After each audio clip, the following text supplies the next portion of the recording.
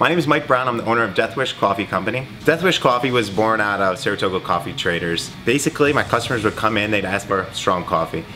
I wanted to give them the strongest coffee, so I went online and I found that there really wasn't anything offered out there. I'd usually give them the dark roast because people assume dark roast has more caffeine, and it actually does have a stronger taste. Lighter roasts typically have more caffeine based on volume. During the roasting process, caffeine is stricken from the bean as it's roasted to a darker shade. I tried to make a stronger coffee that was also a dark roast, so I found a different type of bean called the Robusta bean. So most companies focus on the taste of the coffee, where I wanted to focus more on the strength of the coffee and the great coffee flavor. We were able to do both.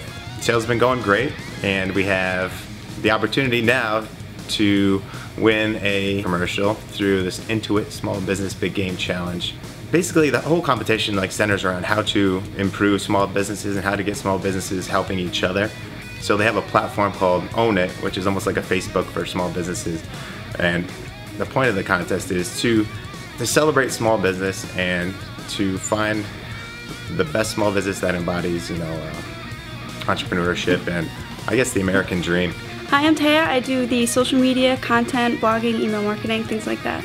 Hey, I'm Thomas, and I work here at Death Wish as our graphic designer. My name is Kate, and I work here for Death Wish Coffee, and I handle all the customer service, so I'm here to keep you happy. My name is Kane, and I work here at Death Wish, and I do our advertising, marketing stuff, and some customer service and all that great stuff.